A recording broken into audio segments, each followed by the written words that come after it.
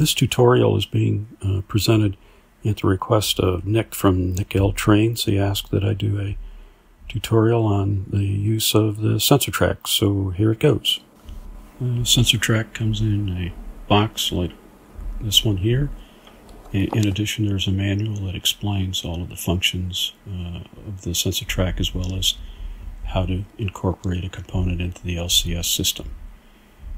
Now you see the underside of an engine, and it shows the location of the IR sensor that talks to the SensorTrack. The SensorTrack itself, you can see there are two sensors, and in addition there is a light for programming and a light for recording. These lights come on when the recording is being played. In addition to the sensors and the lights, there are two buttons, one for programming next to the green light and one for recording next to the red light. I've opened the manual to the 2 pages that illustrate the manual programming of the SensorTrack, as well as the dialogue associated with the various action numbers that can be programmed into the SensorTrack, either through the cab 2 or, as I'll show in a few moments, an app called HiRail. I'd like to demonstrate the HiRail app that I use to control my SensorTracks, because it's just so much easier than the manual programming, because I've got SensorTracks embedded in the center of the layout, and it's just a pain in the neck. But this app makes life so much easier. It's HiRail, and by hitting that, I connect to my home network, which is now talking to the Lionel LCS system. And I'll show you, there are the SensorTracks are indicated at 6 SensorTracks. So you tap on it, it will open them up. And as you can see, there indicates what crew talk will be activated when the train goes over, when the engine goes over the track. So in this case, SensorTrack 1, which is right here, somewhere, there it is. Okay.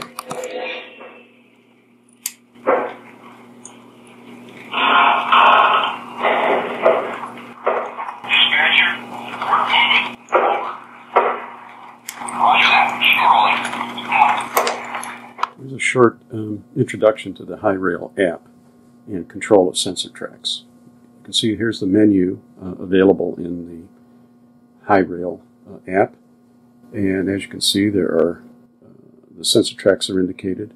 They're listed on the right hand side, and it will also tell you which dialogue you have selected depending on the direction of the engine. So in this case, on SensorTrack 1, I have indicated that as it moves to the left, it'll say journey is ending. As it moves to the right, it'll say journey is beginning, or some equivalent dialogue. So let me show you, for example, I will hit SensorTrack 1. It opens up a follow-on dialogue, and you can do a number of things, one of which is to change the dialogue that will be triggered as the locomotive goes over. And also another nice feature, in case you forget or want to re-identify, re-ID your SensorTrack, they have a little program here called Identify. So you touch that, and then, for example, I'll take you over here to my SensorTrack 1. I want to identify it, SensorTrack 1, and so you touch and hold it, and it will light up the SensorTrack. So I have another one over here, which is SensorTrack 2.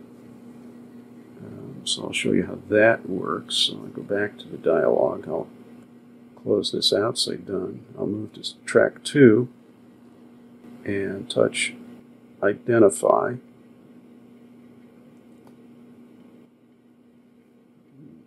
Come on now.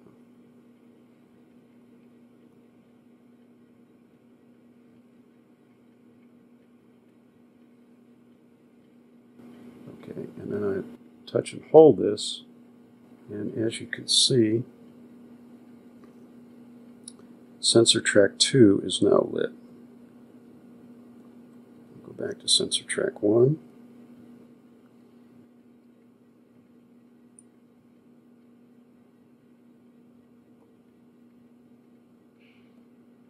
Okay. So that is another really nifty feature of this program. I'll do a lot of other things to control your engines. But for this tutorial, that's the high rail SensorTrack. So now let me do one more thing. I'll change the, what I'll do is hit the crossing gate signal, and I'll hit set, done, and so you go back to your SensorTracks, and then it will say crossing gate signal. And let's listen to the dialog. I've got the train set up. It will go across the SensorTrack. You'll see it light up. And hopefully,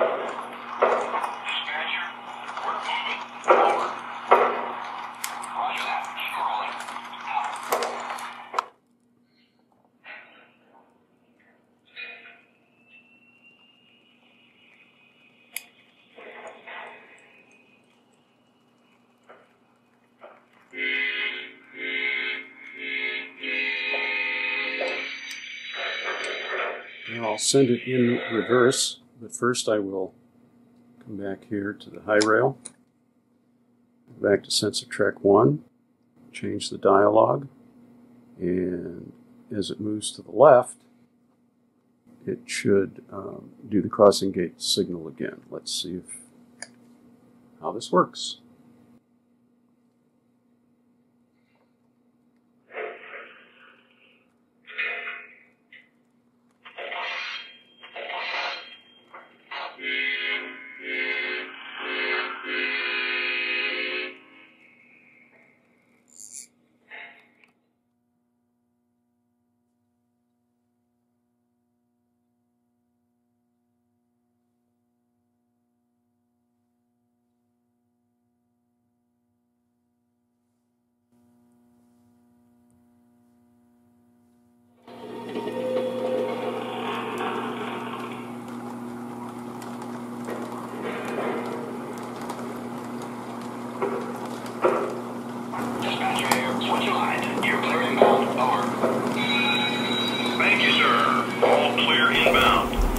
Well, I thought you might find this of interest. I keep all of my manuals in a 3-ring binder with clear plastic sleeves that are the exact same size as the manual.